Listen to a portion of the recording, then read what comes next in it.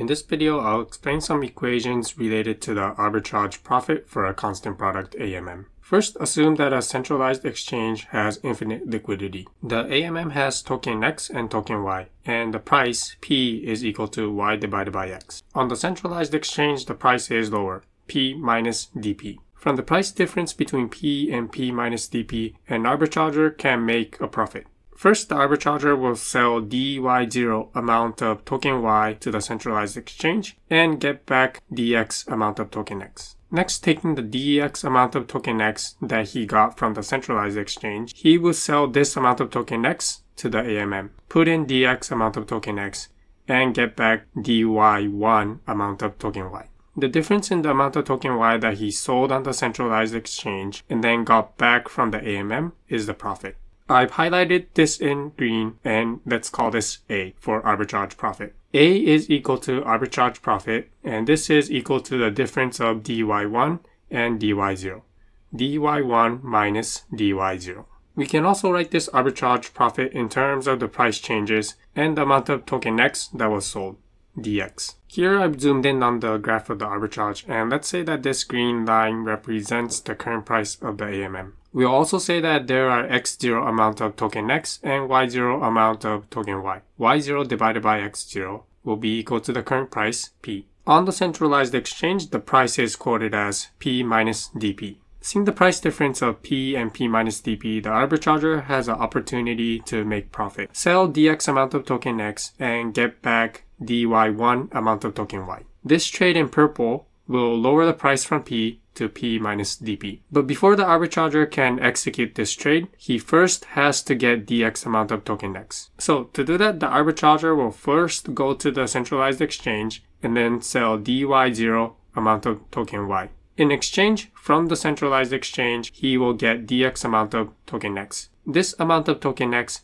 is the same amount of token X that you see here in purple. Once he has this dx amount of token X, next he will go to the AMM and then sell this exact amount, dx amount of token X. And in return, he gets back dy1 amount of token Y. And on the AMM, the price has shifted from P to P minus dP. This difference in dy0 and dy1 is the profit for the arbitrager.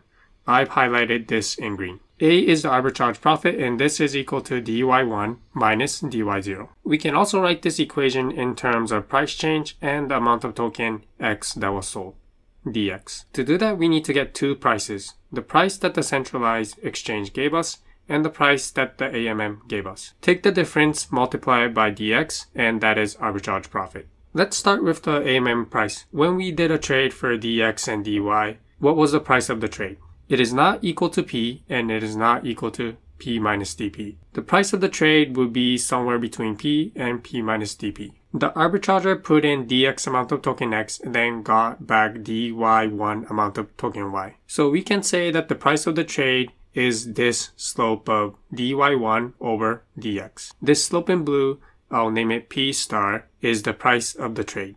We can find P star by finding dy1 over dx. We can find dy1, the amount of token Y that the AMM will give back to the arbitrager, by this equation. dy1 is equal to y0 divided by x0 plus dx times dx. This equation is derived by solving for the swap equation for the constant product AMM. The amount of reserve after the trade must be equal to the amount of reserve before the trade. Solve this equation for dy1 and you get this equation. And now with this equation, we can find the slope P star. As a reminder, P star is the execution price. The price for trading dx amount of token X for dy1 amount of token Y. And from this equation, if we divide both sides of this equation by dx, we get that dy1 over dx is equal to y0 over x0 plus dx. So this slope in blue is equal to this equation. We now have an equation to write dy1 in terms of P star and the amount of token X that was sold,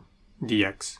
This will be simply P star times dx. Let's also rewrite dy0 in terms of price and dx. On the centralized exchange, the arbitrager put in dy0 amount of token Y and got back dx amount of token X. The price of the token is the slope of this red line, P minus dP. Starting from here, if we move dx, then we know that y has changed by dx times the slope, the slope is p minus dp.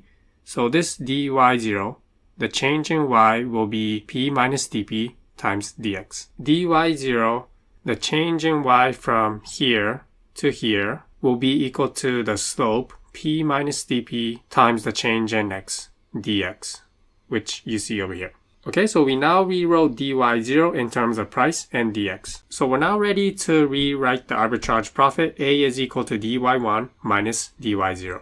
The first part, dy1, is equal to p star times dx, which we derived over here. And then dy0 will be equal to p minus dp times dx, which we derived over here. We can further simplify this equation, pulling out the dx to the right, and we get that arbitrage profit will be equal to p star minus p minus dp times dx. This is the equation for the arbitrage profit in terms of the difference in price times the amount of tokens that were sold. In some cases, we can further simplify this equation. In the case when p star is close to p minus dp, there is a simpler approximation to A. We know that p star is between p minus dp and p. For example, let's say that p star is very close to p minus dp over 2. In this case, when we plug in p star into this equation, we get that the arbitrage profit A is approximately equal to dp over 2 times dx.